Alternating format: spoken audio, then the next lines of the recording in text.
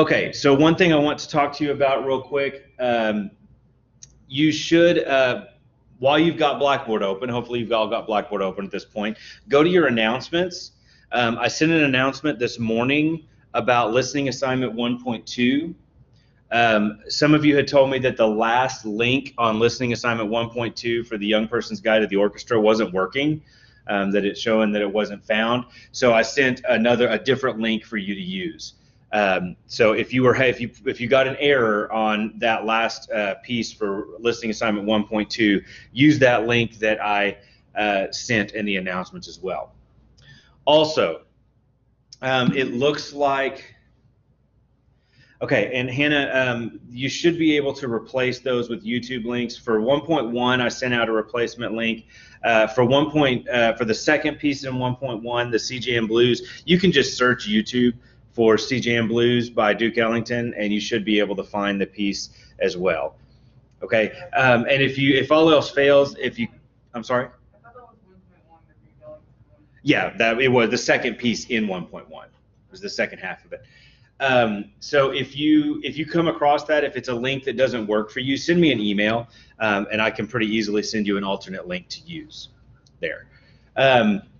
Okay, also, I want you all to check your school email, and I want you to look and see if you've gotten any emails from me yet. I've been sending my emails through Blackboard, the kind of group emails, and some of them are being caught by the spam filter in our system. So you may want to check your spam folder, and if it's showing up there that I sent something to the entire class, then you can release it and it should allow you to get it. I'm working on, hang on just a second, setting up groups within the email client so that I'm not going through Blackboard, but I have almost 200 students, so it's going to take me a little while to get all those set up. Question? I think like 20 a day, and I don't know why. Okay, so you're getting, can I see it? Yeah, so you're getting these proof point essential. If you click on those proof point essentials and you hit approve, it'll pop up this thing and then it'll stop sending you those emails. I didn't know what that. Sure, yeah. Okay, so Rebecca, right? Rebecca just showed me on her phone that she's getting emails from Proof Point Essentials, and that basically is showing that those emails through Blackboard are getting caught in the spam filter. If you click on those emails, there's a little button down at the bottom that says Release and Approve. If you click on that, it'll stop sending you those emails, and it'll go ahead and let the original email come through. And hopefully that will tell the spam filter that it's okay to get emails from this server. But like I said, I'm working on setting up a group email with all of my classes, all 5 sections of this class, so that I can email you all at once. It's just taking me a little while because I have to go in and manually put in every one of your email addresses. So that's something that I wish that our system would go ahead and do for me, but you know, it is what it is, I guess. Okay. Cool. Any questions about assignments you've been working on so far or anything like that that's just not working for you?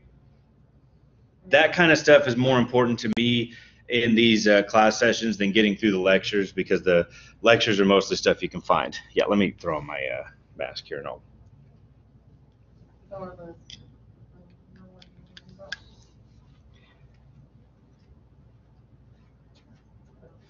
Yes, if you click on that, and then down under action, hit release and approve. And it should go ahead and send the email through to you. So that Proof Point Essentials thing, what it's basically doing, it's a new filtering system that they put in place for us, and it's basically just saying, hey, we think this is spam. Check it out, see if it's spam. If it's not spam, go ahead and approve it, and it'll send it on through to you. And hopefully it's smart enough to learn that stuff coming from Blackboard is not spam. We'll see. I don't really know how it works. I'm not an IT person. Okay. If there are no further questions, then we'll go ahead and get started with today's stuff. So today we are going to get into chapter 2.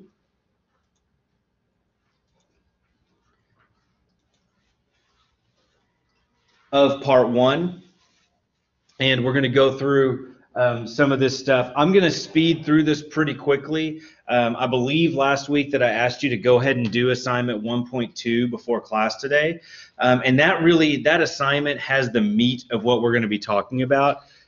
Those videos that are linked with that assignment kind of show this better than any way that I could describe it. I just don't I'm not going to sit here in class and show a bunch of YouTube videos. It takes up too much time, and it's also kind of a waste of your time. You can watch YouTube videos at home. Okay, so make sure that you're doing that assignment 1.2, that you've done it, and it'll give you more detail about the stuff that I'm going over today. Okay. So chapter 2 is all about the performing media, which means the way, the things that we use to make music, okay? Whether it's our voices, whether it's coming from people, or it's coming through an instrument of some kind. And this chapter starts to tell us how we kind of organize those voices and instruments to be able to create the music. And that way, when we're talking about these pieces of music, and I'm talking about instruments, you know what I'm talking about. Some of you, if you were never in band or orchestra or anything, you may not know the difference between a flute and a clarinet. And that's kind of what this is designed to do, is to help show you the difference there and help you to understand how these instruments work a little bit. Okay, so we're going to start off talking about voice. So music coming from a voice is unique in that it adds the ability to use words, to use lyrics, which can add a specific meaning. Now, there's a lot of instrumental music out there that does have a specific meaning. We're going to listen to some symphonies that tell stories through the music. But when we can add a voice and we can start using specific lyrics or words, it makes it a lot easier to understand. Right? The music that you listen to most of the time is going to have lyrics, and that's probably what draws you to that, is that you can relate to that music in some way. Okay? Most of you, the music that you listen to is in some way relatable to your life, or also music that you just happen to like the beat or the groove to. Okay? That's normal as well. So when we talk about voices, we're going to talk about different ranges of voices. Different people have a different vocal range. And we talked about the pitch range the other day on Thursday, and pitch range is just the group of notes that you can sing or you can play. And when we're talking about voices, we're talking about the group of notes that you can sing. And that vocal range is based on two factors. And this is an assignment question, by the way, if you want to have assignment 1.2 open. It's based on two things, on physical makeup and on training. Okay, we naturally have a specific voice range. You really don't have any control over how your voice sounds, right? You started talking when you were 2 years old, and it just kind of developed from there. And of course, when you went through puberty, it changed. But you really don't have a lot of control over it. Now, some people have gone through training to be able to control the way their voice sounds. If you want to do certain jobs, if you want to be a public speaker or something like that, you can kind of control that a little bit. But your natural voice is your natural voice. Okay? And most of us are born with a specific range that we can sing in. Whether you sing professionally or not, if you're singing in the shower, singing in the car, you have a certain range that you sing in, whether it's a high range or a low range when you're singing along to the radio. And so that's one aspect of it. The other aspect is training. As you become a professional singer, as you start learning how to sing in choir when you're a child, or in high school, as you go through that stuff, you develop that vocal range. You can develop and stretch your vocal range.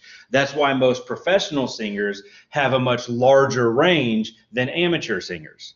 And that's also why a lot of classically trained singers have a much larger range than pop singers. Okay, because a lot of pop singers were not classically trained, especially on the rock and roll side.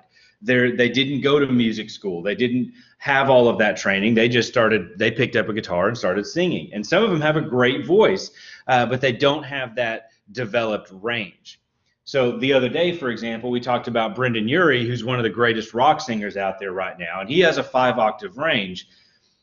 In contrast to that, If you're familiar with the group Pentatonics, which is an a cappella vocal group that's been popular for about 10 years now, one of their singers, Mitch Grossi, has a 6-octave range. His range is actually larger than Brendan Urie's range, but he's a classically trained singer. He was in choir in high school. I think he took some college classes in vocal training, and he's developed that range.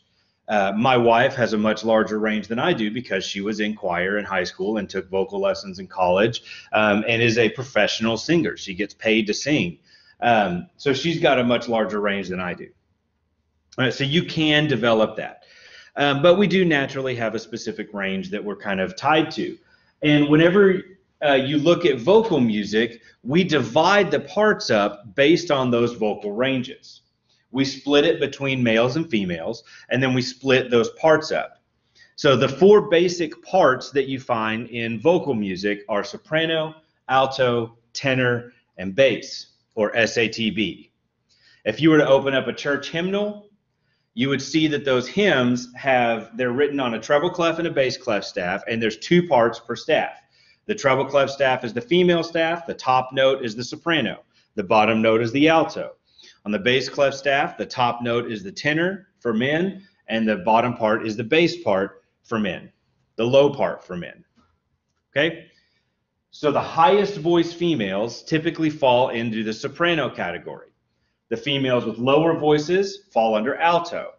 The men with higher voices fall into tenor, and the men with lower voices fall into bass. And that's just kind of the basic way that we split up choir. If you were to join choir in 7th grade, that's how they would split you up. Now, a lot of times in 7th grade, most men their voices haven't changed yet. So most boys in 7th grade choir are just put into one group. They don't split the boy parts yet in that level of music, and they just call them baritones, which is kind of a halfway in between. Okay, but as you get into high school and professional, they do start to split up between bass voices and tenor voices. Okay, now that's not the only category that we have. We can actually divide it up even more finely based on ranges, and that's what this next little section shows you. So for females, you have soprano and alto is kind of the basic 2. You're either a high voice or a low voice. But then we can also divide that out a little bit further, and we have contraltos, which means that you're a low alto, which means that you're an alto that can sing even lower down into the tenor and baritone range. My wife can actually sing. She's kind of both. She covers all of them because she has a huge range, but she can sing down into the low male range. In fact, she can sing lower than some of the tenors in my church choir. So she could be considered a contralto. Sometimes if you look at advanced choir music that's split into 8 parts, you would have soprano 1, soprano 2, alto 1, and alto 2. Your alto 2s are probably on the border there of being contraltos. Okay? Yes? Basically, I was a 50 of the alto myself in choir, but basically we know both. Yeah. Like I could be either one, like sometimes we'll have me sing alto 1 part, and sometimes you have me sing alto 2. Like Yeah. I could do both. So it just kind of depended on what he needed for that piece. My wife was kind of the same way. They just put her wherever they need it. We also have female voices that are kind of halfway between soprano and alto. They don't quite sing high enough to be a soprano. They don't quite sing low enough to be considered a full alto. They fall in the middle there, and that's what we call mezzo sopranos, okay, or soprano 2s. All right.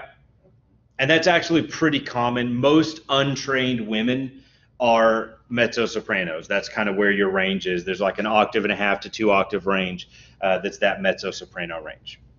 For men, we typically have tenor and bass. Tenor is the high, bass is the low. But again, we have some kind of other, for specific cases when we get into professional musician. We have the baritones, which are sort of like the mezzo sopranos, but on the men's side. Their voices aren't low enough to be considered basses and aren't really high enough to be a full-on tenor, so we call them a baritone.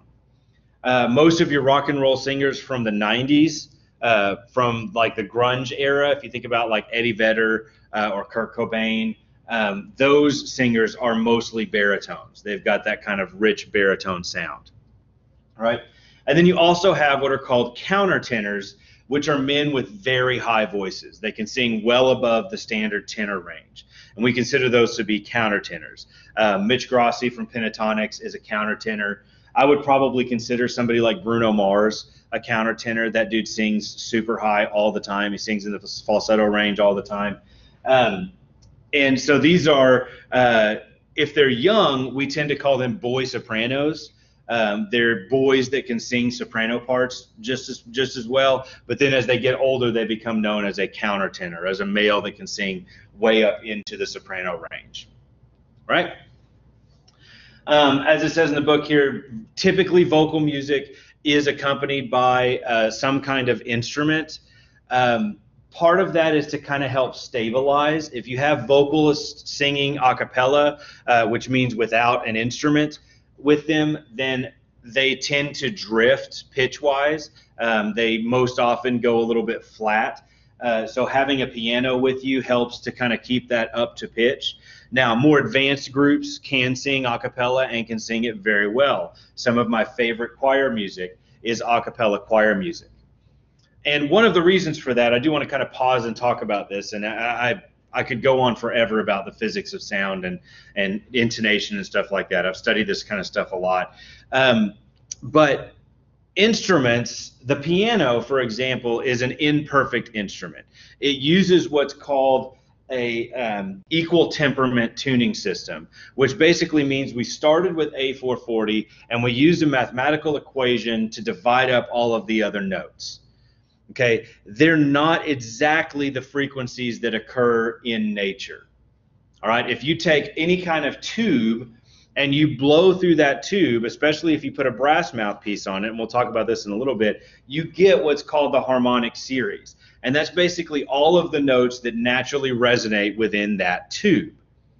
And if you divide it out, those are all the notes that are perfectly in tune within that key, which is why early instruments only would play in one key because they were tuned perfectly for that key.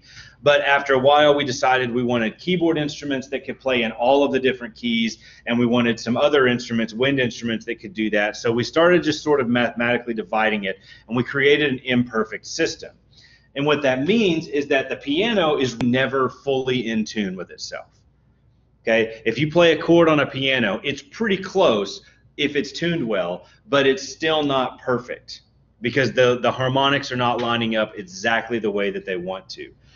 With voices, if you have your voices, your singers sing a major chord, we naturally adjust those pitches to perfectly line up in tune. So we're actually lowering and raising the pitches just a little bit to make the harmonies that we want. And that's why a cappella voices can sound so magical when you hear them together. There's a Pentatonix tune that my daughter has really gotten into Pentatonix lately. And we listened to one of their tunes in the car the other day called Run to You. And I don't know if it's an original or an arrangement. I don't know the original song. But that piece of music is absolutely beautiful. I suggest that you go check it out. The way that the harmonies line up and the way that the voices blend and tune to each other, it's magical. I mean, you get this beautiful, beautiful sound from the a cappella voices. And it wouldn't sound nearly as good if they had a piano playing with them, because they would have to use that piano to tune their pitches. Okay, Jonathan, remind me at the end of class, and I'll get you counted here as present. Okay, so now let's talk about instruments. Voices are pretty easy, right? Because it's just people, and we just divide them into the range there. With instruments, we open a whole can of worms because there's all kinds of instruments out there. And the way that we define a musical instrument is as any mechanical, any mechanism other than a voice that produces musical sounds. Okay, and these can be obvious or not so obvious. We have all of the obvious stuff, which is what we're going to talk about and divide into categories, you know, the flute, the violin, the, you know, trumpets and things like that. But then you have sometimes stuff that's a little bit less obvious. The band, if you're familiar with the group Stomp, that's kind of become a Broadway spectacle these days. They got really popular in the late 90s. They use things like trash cans and brake drums and anvils and all kinds of stuff to create their musical sounds. The Blue Man Group does kind of the same thing. They use a lot of PVC pipe and things like that to create their musical sounds. Or we can have the obvious instruments like the piano, the flute, the violin, the trumpet, things like that. Our Western instruments, and now this is a good time for me to kind of pause and talk about Western music. This class studies primarily Western music, which means music that developed or originated in Europe or North America. Okay, we tend to focus on that because the music that you listen to is primarily linked to that music. Those are the origins there. Okay, now when we talk about rock and we talk about hip hop a little bit, we'll get into some of the other non-Western there, and also the last chapter, the last unit.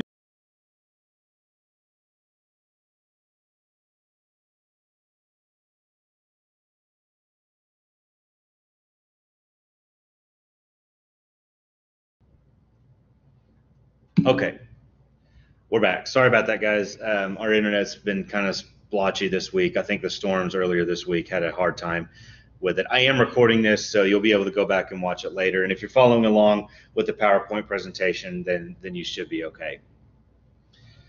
Okay, so Western instruments, we have 6 broad categories of instruments that we look at. And those 6 broad categories are the string instruments, the woodwind instruments, the brass instruments, percussion, keyboard instruments, and electronic instruments. So we've got those 6 broad categories. I also think that we can divide electronic instruments up into analog and digital instruments because there is a difference there, and that digital side will include things like computers and samplers and all of the stuff that's used to make popular music today. But we don't have to worry too much about that. These instruments are made in varying sizes to have that variety in range. When we talked about frequency, generally larger objects vibrate slower, so they have a lower pitch. So if we want to have a woodwind instrument that we want lower pitched, we're going to have to make it a larger instrument. It's going to have to be a longer tube for the air to go through. Okay. The popularity of different instruments tends to kind of rise and fall based on what's popular at the time. You know, we are in a time period now where electronic instruments are very popular. Synthesizers, drum machines, samplers are used all the time in pop music. If you listen to rock music or country music, guitars, drums, basses, those kind of things are very popular. You know, 100 years ago, jazz music was much more popular. So things like the saxophone and the trumpets, and those were used a lot more commonly than anything else. Yes? I was wondering, like, Will we talk about what? country music? Not really.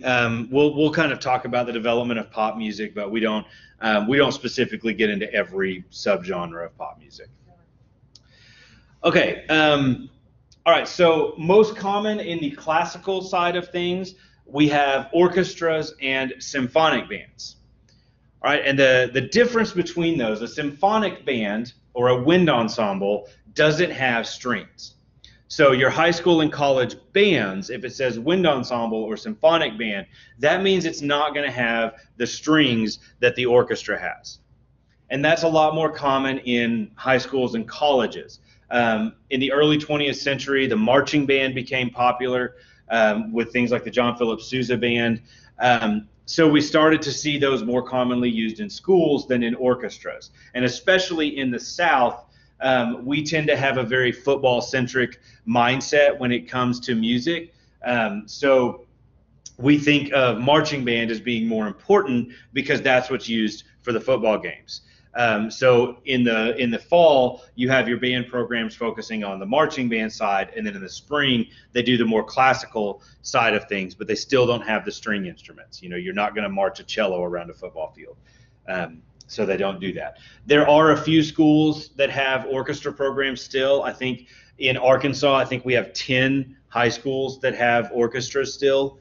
And and they are becoming more popular. There's a lot more people that are doing that. But Conway has one, Little Rock has one, or Parkview High School, at least in Little Rock, has an orchestra program.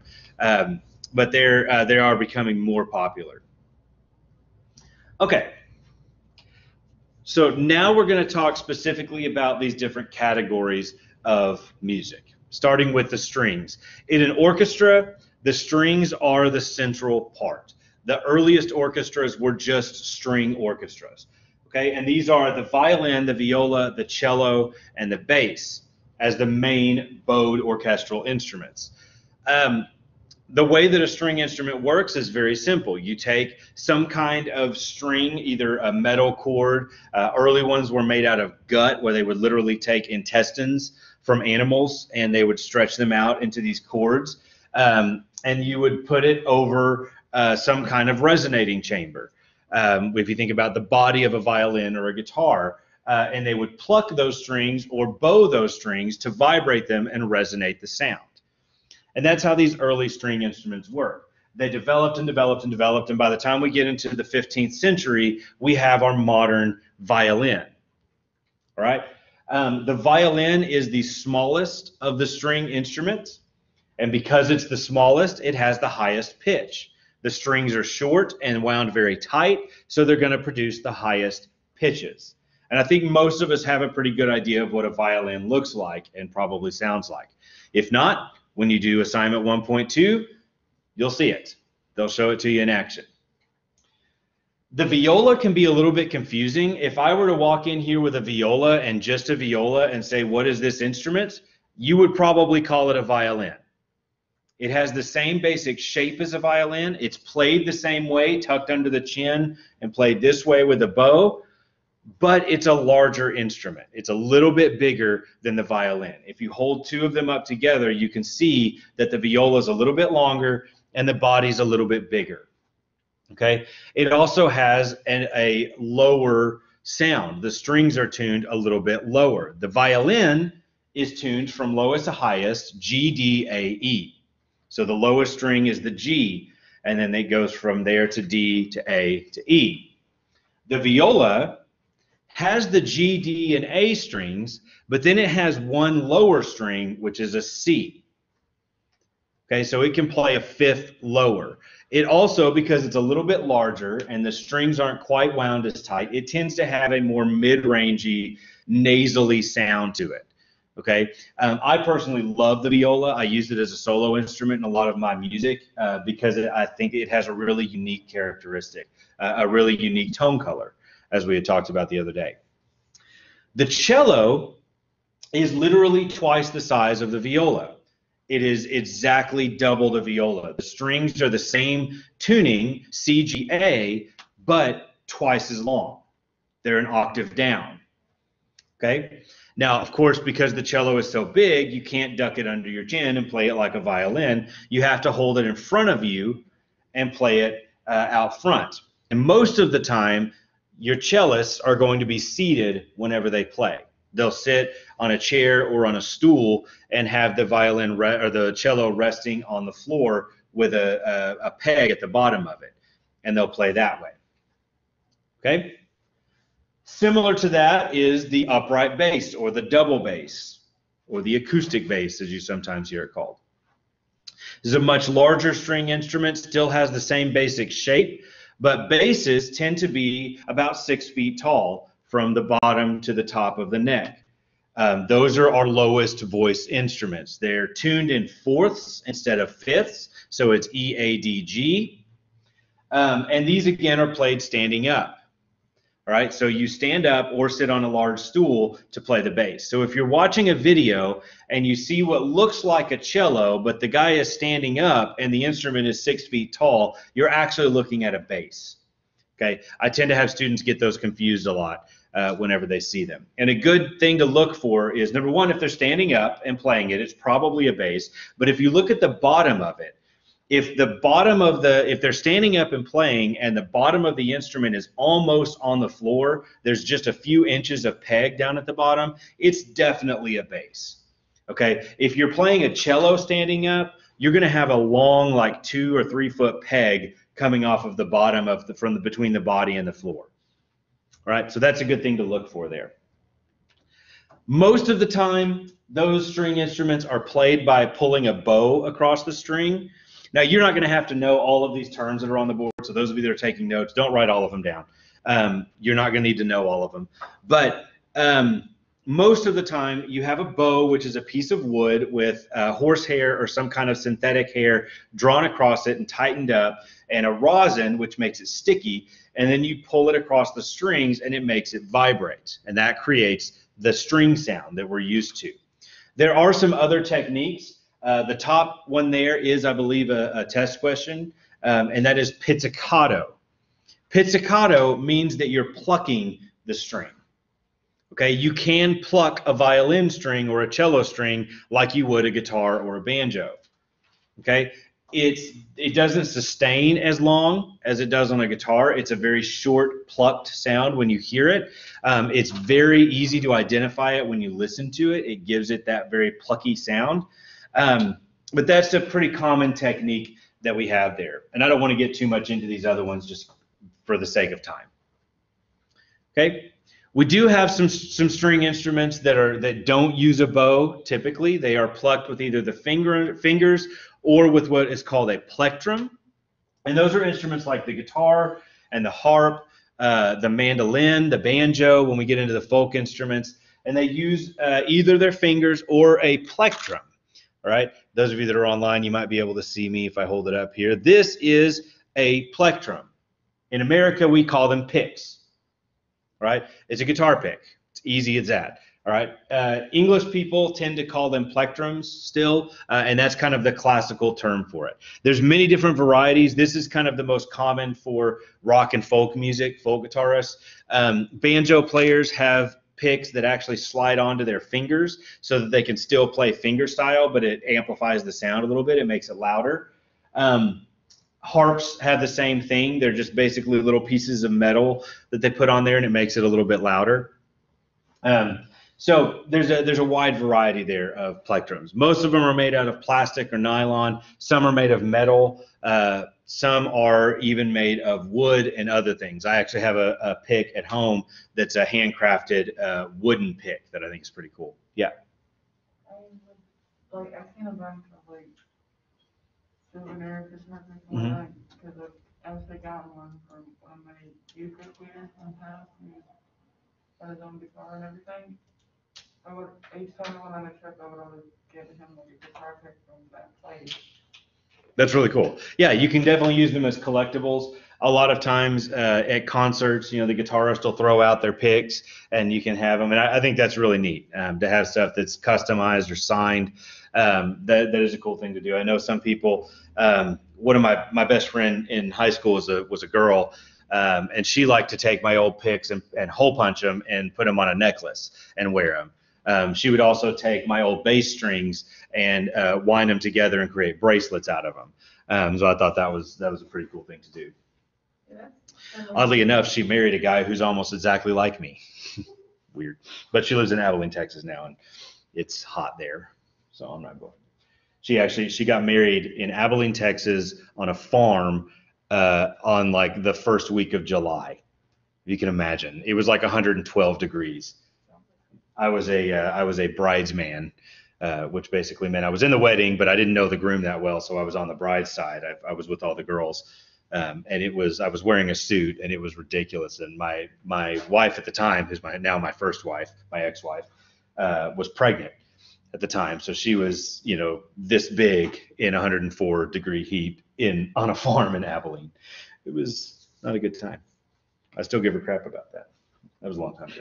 I guess that was like 11 years ago now. Anyway, back on the farm. I mentioned earlier this year that I ramble. I get distracted easily. That was one of those examples. Okay, so the next category of instruments I want to look at are the woodwind instruments. The woodwind instruments traditionally were made out of wood. They were instruments that were carved out of wood. And these were early recorders and flutes that people figured out if you hollowed out a piece of wood, you could blow over the top of it. And if you cut holes in it, you could actually create different notes. All right, those developed and developed and developed throughout the centuries. And these days, they're not all made out of wood.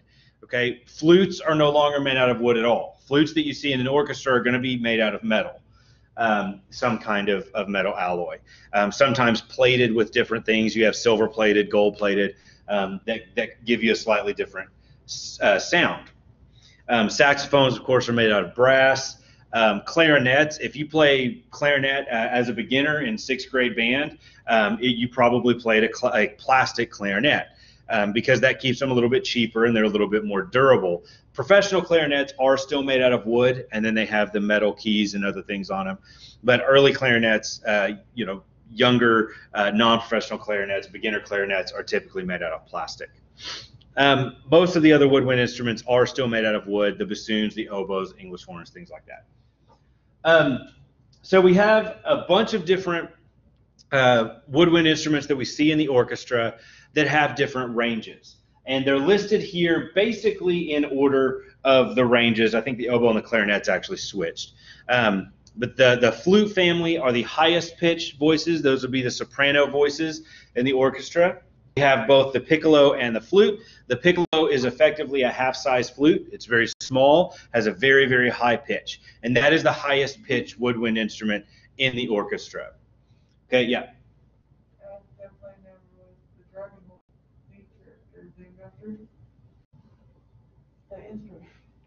The what is?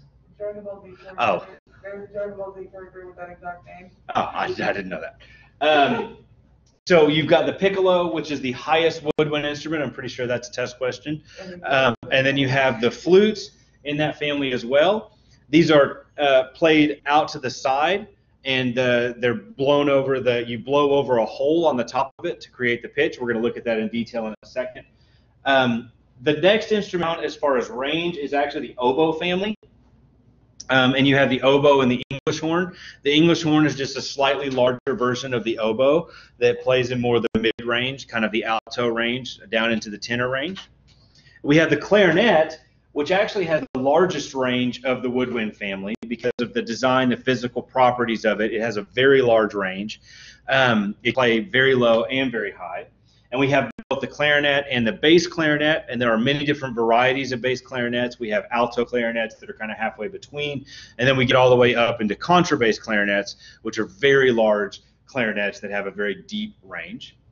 And then we also have, hang on just a second, the bassoon family, which is a larger kind of tenor bass range double reed instrument. And then the contrabassoon is a very large version of the bassoon that plays down in the lowest register. So the contrabassoon is the lowest pitched of the woodwind instruments that you're going to find in an orchestra. Oh, okay. All right. So woodwinds are single note instruments, which means that they are designed to play one note at a time. There are some special techniques to be able to make multiphonics come out, but those are extended range techniques that we're not even going to worry about. All right. So a woodwind instrument is the sound is created from the player's breath. They blow out in some way. And you have several different styles of mouthpiece in the woodwind instruments. It kind of varies. The early woodwind instruments were recorders, which used a we'll talk about saxes in just a second, Jonathan. The whistle mouthpiece, which looks just like a whistle, like a referee's whistle, and it basically functions the same way. We just attach that to a tube to create, to stabilize the pitch and to create musical sounds with it. Flutes in an orchestra use a mouth hole design where you blow over the top of it, just like you would a Coke bottle or something like that. Okay, and then we have our reed instruments that are woodwind instruments that we have designed these reeds to attach to, which is a thin piece of cane. As you can see here, this is a clarinet mouthpiece that has this thin piece of wood that you attach to it. You put it in your mouth and you blow on it, and it vibrates that piece of wood, which then resonates through the instrument to create the sound. You can actually take just a clarinet mouthpiece with a reed on it and blow into it. It's a really harsh, high-pitched sound, but you can hear what's actually happening there. And then when we attach it to a longer tube, it stabilizes it again, and we're able to create lower pitches. Okay? Yes? Do what? I'm sorry, I can't hear you. You have to speak up. I have a little bit of saxophone. My mom used to play the saxophone in high school. Cool. She was in high school, she used to play saxophone. That's awesome. It's a very popular instrument. And I'm going to talk about it in just a second.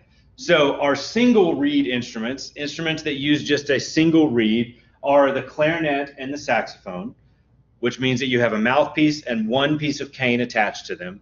And then we have our double reed instruments, which are the oboe, the English horn, the bassoon, and the contrabassoon. And those actually have, you can see at the bottom of the slide, it's two pieces of cane that are wrapped together, and you blow on that and they vibrate together to create the sound. And as you might expect, it's a very nasally sound. And then you attach it to the instrument and it stabilizes it and you get the tones that you want. If you've ever used a turkey call, turkey calls and duck calls typically use a reed of some kind to create the sound. The bagpipes actually use a double reed inside the tube that you blow into to create the sound as well. Okay, now the saxophone, a couple of you have mentioned the saxophone. So the saxophone is a single reed woodwind instrument. It is not commonly found in the orchestra. The reason for that is because the saxophone wasn't invented until 1850. Most of the classical music that we play in orchestras were written before the saxophone even existed. And because of that, even modern classical music very rarely includes the saxophone, because most standard orchestras don't employ a saxophonist. If they have to have a saxophone for something, they pull in somebody else, or they have one of their clarinet players play the saxophone. There are some composers that will include saxophone in their classical music. There's some great pieces by Maurice Ravel, arrangements especially that he did that have some great saxophone solos in them, but you really don't see them in orchestras very often. It's typically just not one of the woodwind instruments that's used there. It's more common in jazz and symphonic bands and wind ensembles, but not used very often in the orchestra. They are made of brass, but they're considered woodwind instruments because they use that reed design like the clarinet uses. The basic idea behind the saxophone when it was invented was that Adolphe Sax wanted an instrument that would fall between the woodwinds and the brass. And I think he succeeded. It's the timbre of the saxophone really fits between those. It's loud like a brass instrument, but it can have the softer characteristics of a woodwind instrument as well. Unlike the woodwind instruments, the brass instruments all use the same type of mouthpiece. Okay, the orchestral brass instruments in order of range. Jonathan, the contra saxophones and contrabass saxophones, they're just not as common. They're very expensive, and they're kind of ungainly. They're huge instruments, and they're, you know, most of the time they can be, the contrabasses especially can be 8 to 10 feet tall, and they're just difficult to deal with, and they're very expensive. There's really only a small number of those that exist in the world. Even the bass saxophone is not as common. You don't usually see high schools with bass saxophones. They usually have a baritone saxophone. The bass saxophones are usually relegated to colleges. UCA has one bass saxophone that they use in their ensembles. They're just not as common, partially because they're the sound's a little bit funky. They're hard to play. They're hard to control, and they're very expensive instruments. Okay, so the brass instruments in order of range are the trumpet, the French horn, the trombone, and the tuba. Those are the ones that are used commonly in orchestras. Okay, they started out, or early orchestras in the Baroque and Classical era had trumpets and a couple of French horns, and then trombones and tubas were added later. Yes? There's the English horn is woodwind. The French horn is a brass. Yeah, that's the difference there. The cornet, which is kind of like a trumpet, it's just a smaller, more rounded version of the trumpet. There's some other specifications that I'm not going to get into, is used in band along with the baritone horn and the euphonium. Those get added in when you're looking at band brass instruments, just different varieties of these brass instruments. Now, all of the brass instruments have a mouthpiece that's shaped like this. I'll hold it up to the camera so that you can see me if you're online. All right, you can also see them on the slide there, and I've got one that I'm holding up in class. This is a trumpet mouthpiece. And the sound is produced the same way for all of the brass instruments. You put the mouthpiece up to your lips, and you vibrate your lips together to create the sound, like this.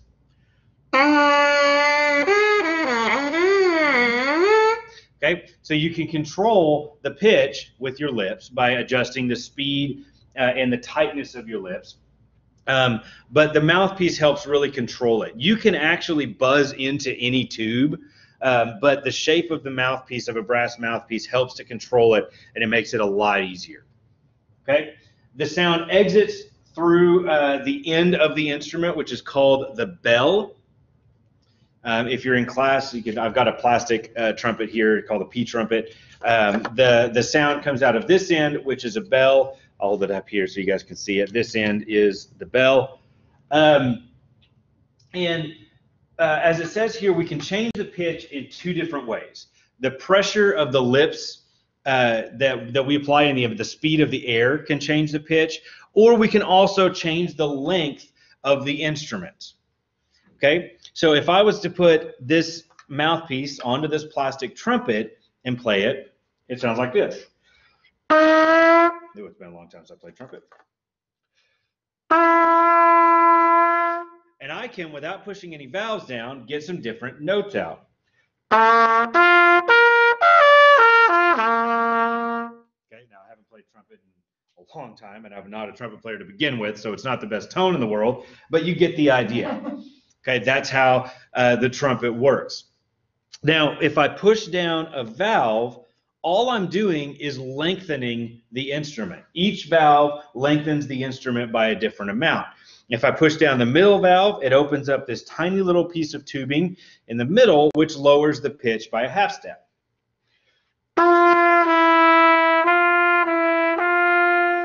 So all I did was push down the valve.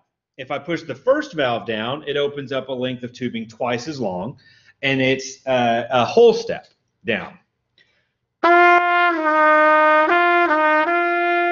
And if I push down the third valve, it's 3 times as long as the original, as the smallest valve, and it lowers the pitch by a step and a half. And with those different combinations, I can get the full chromatic range of notes. Okay, if I start on one and I use what's called the descending valve pattern, I go through all of the different pitches. Let's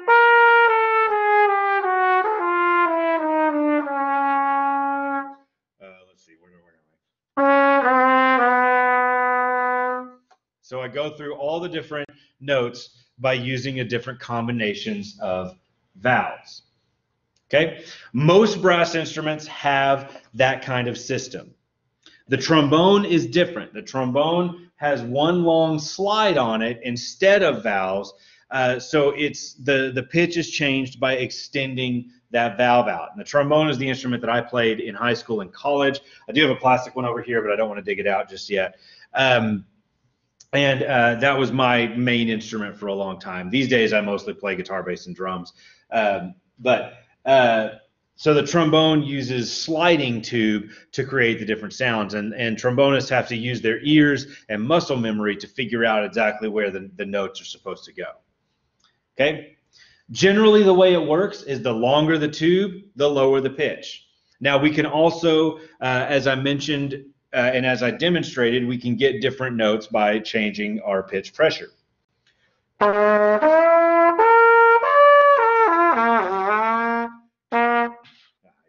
Pedal tones, I can't anymore.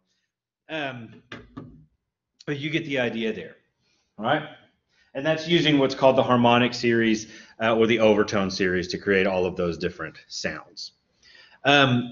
Mouthpieces come in a variety of size based on the instrument. The tuba mouthpiece is the biggest. It goes almost entirely over your lips, whereas the trumpet and the French horn mouthpieces are very small and only cover a small portion of your lips. Okay, percussion instruments.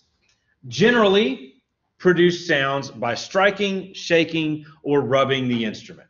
If you strike it, you shake it, or you rub it, it's a percussion instrument. Now, there's an infinite variety of percussion instruments, and percussion players oftentimes get stuck with weird instruments as well. So if the piece calls for a rain whistle, it's usually the percussionists that are going to do it. Sometimes they even use these tubes that they wave over their heads to create this whistling sound. It sounds like wind blowing. There's all kinds of weird random stuff that the percussionists have to use. But generally, in the orchestra, you see timpani, snare drums, bass drums, and then the different keyboard instruments, the pitched percussion instruments. So we divide percussion instruments into definite pitch and indefinite pitch, or pitched and unpitched, as we call them sometimes. So the definite pitch instruments are the timpani, which are the only percussion drums that have a definite pitch. Timpani are actually very large drums, sometimes called kettle drums because it looks like a large kettle. They're generally made out of copper, and they have a large drum head stretched over them, and you can tune them based on a pedal, and it changes the pitch. So we actually tune those to notes. So you'll hear timpani do things like boom, boom, boom, boom, boom in the orchestra where they're actually tuned to different pitches. So they're the only drums that have a definite pitch. That's a test question, by the way. The other pitched instruments in the percussion family are keyboard instruments: the glockenspiel, the xylophone, the celeste, and the chimes. The glockenspiel, the xylophone, and the marimba, which they didn't include here, are the instruments. You would probably just call it a xylophone if you looked at it. If you played Orff instruments in middle school, that's basically what these are. They're large, they're bars that are tuned, and they're laid over resonators, and you strike them with a stick to get a different sound. The celeste is sort of a keyboard instrument. If you're familiar with the Harry Potter soundtrack, which we're actually going to listen to late in the semester, but the blah blah blah blah. No, not that. Nope. The what's Hedwig's theme? I just lost it now. Anyway, that use the main Harry Potter theme that you hear, bum bum ba-dum bum bum bum bum, is first played on a celeste. It has that very kind of dreamlike keyboard sound. And then chimes are large metal tubes that you strike the top of to get the different pitches out of them. Right, wind chimes are the same basic idea. Yeah. And then we also have some indefinite pitch instruments that are noise-like, things like the snare drum, the bass drum, the tambourine, the triangle, cymbals, gongs, sometimes called a tam-tam, all kinds of stuff. Okay. And then what's actually vibrating to create the sound are either membranes, which is what you see on a drum. Your drum heads, those are actually membranes, or called membranes, and drums are sometimes called membranophones. Or pieces of wood or metal, the cymbals or the wood blocks or things like that, or other types of sometimes plastic, things like that, and that is what's vibrating to create the sound. Typically, percussion is used to emphasize rhythm, especially the indefinite pitch. That's what they're there for. Okay, the pitched percussion instruments do sometimes give us some melodic ideas as well. Okay, so in the orchestra, we typically have strings, woodwinds, brass, and percussion. Those are the four that we see in the orchestra. Now, we kind of skipped over keyboard instruments. Those are like the piano and the organ and the harpsichord, which we'll talk about in the Baroque era. You pretty much have a good idea of what the keyboard instruments are. They use an actual keyboard to play them. And that's not necessarily what we're talking about. When we talk about electronic keyboards, that's kind of a separate category of instruments. All right, so I do want to talk today a little bit about electronic instruments and the way they're used. So your daily listening today was an electronic instrument, was a synthesizer. So electronic instruments produce their sound through electricity by using electronics. We run electricity through resistors and diodes and oscillators to create these different kinds of sounds. These were originally invented in 1904, though they were very rare early on. It wasn't until about 1950 that we started to see synthesizers develop for musical purposes. And these early synthesizers were very large. If you think about computers from the 1950s, these big room-sized computers, that's what early synthesizers looked like as well. And some of them had a computer interface where you could input a bunch of information into it, and it would play back that information. And a lot of early electronic music, that was what they were doing. They were specifying, okay, I want this frequency at this duration, and I want you to use this style of sound wave to create the sound. And they would actually put it in like computer code, and it would spit back out the music. That's why a lot of early electronic music sounds really, really weird to us. Sounds like alien music to us. With modern electronic instruments, we really kind of blur the lines there between using computers and hybrid devices, electronic instruments with acoustic properties, and we really kind of we can do whatever we want now with modern technology. It's pretty interesting. The tape studio was used very often in the 1950s, and this was where the sound actually was coming from magnetic tapes like a cassette or a VHS tape. You had instruments that actually had these tapes inside them, where when you played the note, it was actually playing back a sound on the tape. Okay, it's like an early sampler. Today, those are all digital. So you load it all into your sampler and you hit the button and it plays the sound you want. Early on, those were actually sounds recorded onto a tape that it would play back. Synthesizers became used in the 1960s, and the definition of synthesizers is in the textbook, and it is one of the exam questions there. You can look that up later on. So original synthesizers were these huge machines that I talked about earlier that took up an entire room or wall. And then in the 1980s, we started to see digital synthesizers and FM synthesizers become popular, and that's when we started to see these smaller synthesizers that we could take home. Those were really popular in the 1980s, especially in pop music. And those are like what you think of as an early keyboard instrument. Those were actually digital or FM synthesizers. And then eventually we start to add effects and integrating them in, and then sampling technology in the 1990s became huge with the original Akai MPC and drum machines and stuff like that, all developed out of the synthesizer technology. There is a technology known as MIDI, which was developed in 1983, which is the Musical Instrument Digital Interface. And the idea there was we wanted to be able to connect our electronic instruments together. We wanted a way to be able to play one keyboard and have the sound come out of a different keyboard, or to have our sampler running at a specific tempo and have another sampler locked into that same tempo in what we call a clock. So we developed this interface called MIDI. And the original MIDI interface is a 5-pin interface. You might be able to barely see it. This has the original MIDI ins and outs.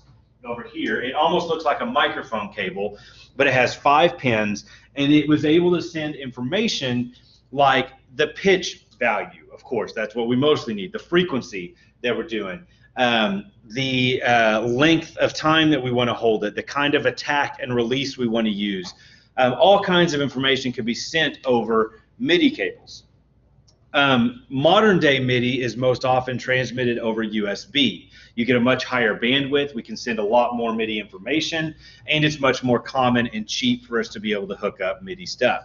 If you see those electronic musicians using the Square launch pads, which became popular a few years ago, those are MIDI instruments. You tap on that one of those squares, one of those glowing squares, and it creates a sound. It plays back a sound for you. Okay, modern composers use these MIDI in combination with computers and all kinds of stuff to create all kinds of new types of music. That's something that I'm very big on. If you've explored my YouTube channel at all, you've probably seen that. I use my iPad as my main composition tool these days. And I have a whole bunch of different synthesizers built into my iPad, and I can create an entire piece of music entirely on my iPad. The technology there has really come a long way. If you have an iPad or you have a MacBook, you have a program called GarageBand, which is free. And that's a program that not only allows you to record instruments and voices, but also has a huge library of built-in MIDI sounds where you can create drum loops and create all kinds of melodies and things like that. Explore that. Have a little fun with it. You'd be amazed what you can do. My 8-year-old nephew has an iPod Touch because they didn't want to get him a cell phone yet, but he's got GarageBand on it, and he started kind of creating his own beats and sounds with it and started exploring that. I encourage you to do that. It's a lot of fun. That's what got me into composition in the late 90s, using Cakewalk and FL Studio on my old computers. Okay. Next, on what's today? Thursday. On Tuesday, we will get into chapter 3, and we'll actually, chapters 3 through 10 will go much faster than the first 2 chapters did. So we'll get through those on Tuesday, and then remember that your first exam will be next Thursday. Do remember that all of your assignments for part 1 are due about a week from today, a week from tomorrow actually, on September 11th. So if you have not started working through those, and many of you have not, I suggest that you get to it, because they don't take you all that much time to do each individual one, but if you have to do them all at once, it's going to take you a few hours to get through them. All right, so make sure you're getting those done. If you have any questions, I'll stick around, or you can put something in the chat, and I'll try to answer you in the next few minutes. Of course, you can always email me if you need anything. Otherwise, have a great day.